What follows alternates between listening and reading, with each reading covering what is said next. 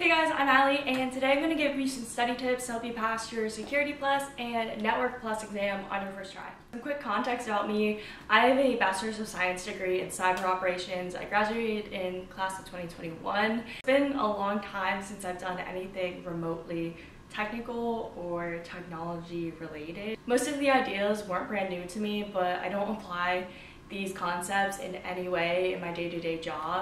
I definitely recommend that if you're actually going into a field or currently possess a job that requires these certs, that you put in the effort to actually retain some of the knowledge more instead of just learn it in data dump college style. Getting into the actual study tips, these exam objectives were my best friend. My number one tip is about studying the right materials. These are the official certification exam objectives. So there's one for Net Plus and one for Security Plus. They release a new version with every new version of the exam. These can be found on the CompTIA website directly. They're freely available, and they just break everything down about the exam. So it has the number of questions, type of questions, the minimum score you need to pass, and then the domains it covers.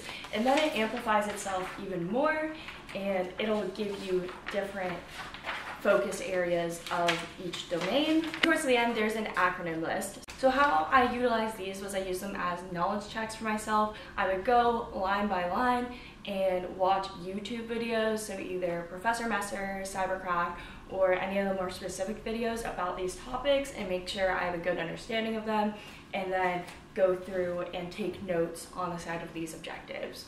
Going through these exam objectives and the acronym list and taking notes is basically how I did the majority of my studying. The next largest resource I used was the CompTIA CertMaster practice itself. CompTIA has different practice questions, and there's even a CertMaster lab portion. Stuck with the CertMaster practice itself, you do have to pay extra for it besides like just the exam for the extra study tools.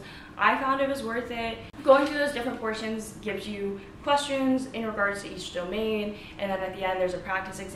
The question bank isn't extremely similar to the ones that you'll find on the actual exam, but I found in terms of the test taking aspect, it helps me understand the type of questions they were going to ask. I found that a lot of the questions aren't just factual knowledge, it's you applying different concepts. Practicing with CertMaster definitely helped me make sure I was going to nail the exam and had a good idea of how quickly I needed to pace to get through the questions. The third resource I had was the official CompTIA study guide / e-learning book. The ebooks are extremely long. They are legitimate online textbooks, so it will give you every piece of information you need to know about both Security Plus and Net Plus.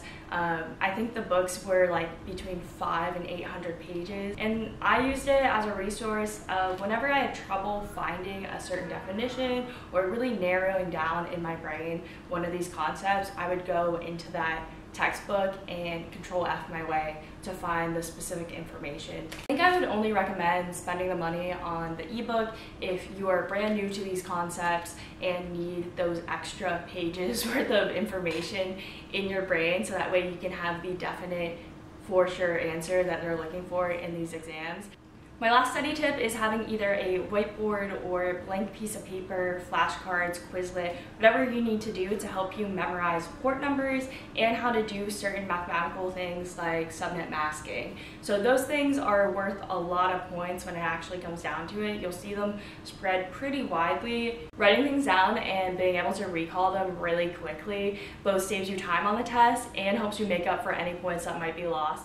The last thing I want to talk about is when you go to either buy the package with your exam or pick your test date, make sure you're constantly tracking that expiration date. I messed up in terms of not checking very frequently how far out that test was, and I ended up having less than a week, and I made it work, but like I said, it was not fun. I don't recommend it if you need to retain any of the information, but it is possible if you are in a crunch. If you can't afford the time to constantly be studying and working out for these tests, I would at least just go on to CompTIA and double check to see if it's leaving or not.